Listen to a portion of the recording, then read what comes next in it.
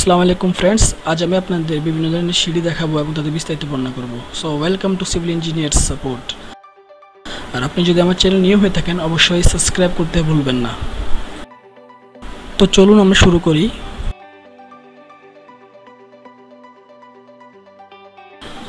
আমাদের সিঁড়ির এই ডাল অংশটিকে বলা হয় ফ্লাইট। আমরা এখানে একটা ধাপবিহীন ফ্লাইট দেখতে পাচ্ছি, যা 30 থেকে 45 ডিগ্রি অ্যাঙ্গেলের মধ্যে হবে।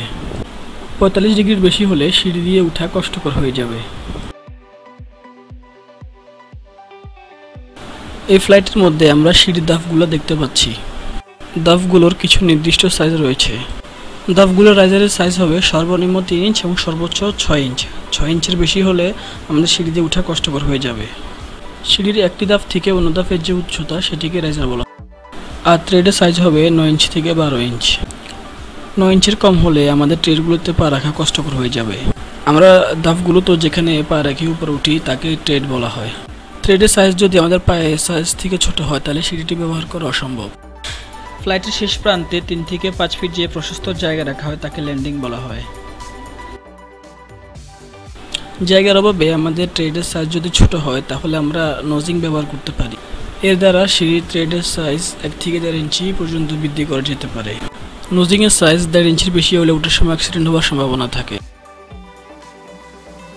আমাদের সিঁড়ি দিয়ে নিরাপদভাবে ওঠার জন্য রেলিং ইউজ করা হয়। এই রেলিংয়ের বিভিন্ন অংশের নাম রয়েছে।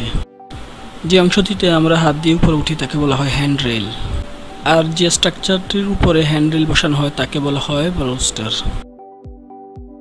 স্টিল স্ট্রাকচারের রেলিংয়ের জন্য প্রতিটি ধাপে বালুস্টার ইউজ না করে আমরা স্টিল কেবল ইউজ করতে পারি। যেমনইভাবে এই সিঁড়িতে ব্যবহার করা হয়েছে স্টিল কেবলস।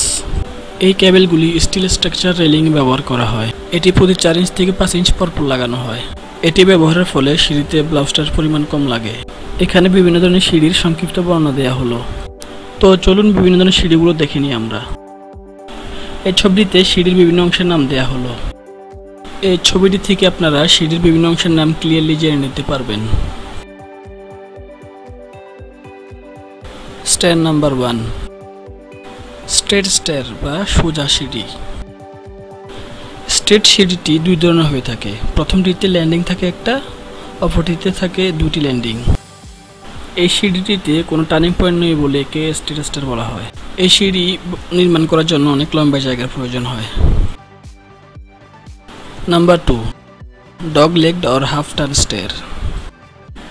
এই সিঁড়িতে উঠে 180 ডিগ্রি অ্যাঙ্গেলে টার্নিং করতে হয়, তাই একে হাফ টার্ন স্টেয়ার বলা হয়। অভিজ্ঞরা বলেন এটাকে কুকুরের পায়ের মতো দেখতে, তাই একে ডগ লেগ স্টেয়ার বলে।